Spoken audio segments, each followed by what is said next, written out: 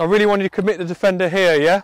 Big, strong, Really commit that defender tough. there. Brilliant. This is That's it, Ben really good. Cohen, a member of England's World Cup winning rugby union side in 2003.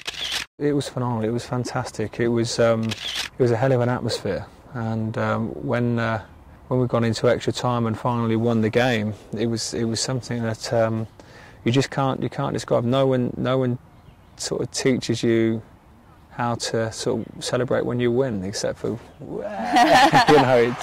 it was fantastic. After 1 million cheering fans welcomed the team home, he was made a member of the Order of the British Empire, an honour bestowed on him by Queen Elizabeth. I had a bit of a moment when I met the Queen. You meant to sort of bow, and you sort of meant to walk down this line. You turn, you bow, and she calls you forward. I was so nervous. I walked down, turned, and just carried on walking. And then I realised, I've got to bow. I got that to do. I was already out at the time. I'd messed up, and she just laughing.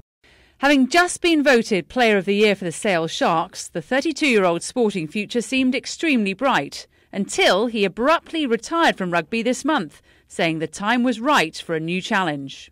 It's sort of been on the back burner for about 7 years, and it's something that I'm going to put all my time into now. So what's the new challenge? Managing, coaching? Well, actually neither. Instead, Ben is fully focused on his stand-up foundation to combat homophobia and bullying. And that's why he's here in Atlanta just a few weeks after hanging up his boots. I don't like bullies. I don't like people getting treated unfairly. The reason why I got into this foundation, the reason why I want to eradicate homophobia in sport and bullying in general, is because I have quite a huge following, and with that it comes a responsibility, and it's something that I could be in a privileged position to do something about it. And a lot of people tell me their stories about being bullied to the point of near suicide, and some of their friends have been bullied to the point of actually killing themselves. The cause is close to Ben's heart because in October 2000 his father Peter was severely beaten at his own nightclub in Northampton, England. A month later he died of his injuries. It's something that I'm very passionate about, and being a family man and having some personal tragedy with my dad being killed and stuff, and also in bullying in general and the everlasting effects it has on people. And now Ben is using his star status to get his message across to students and adults alike. Have any of you guys witnessed bullying? Yeah. Do you do anything about it? Do you stand up and say that's wrong? Yes, sir. Do you, Dom? You always got it. You're always talking. Yeah. Do you think it's wrong? Yeah, very. Do you think that it'd have a everlasting effect on these people who get bullied? Yeah.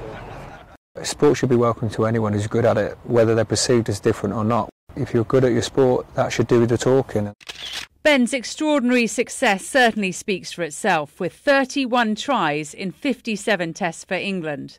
But his own difference makes his message even clearer.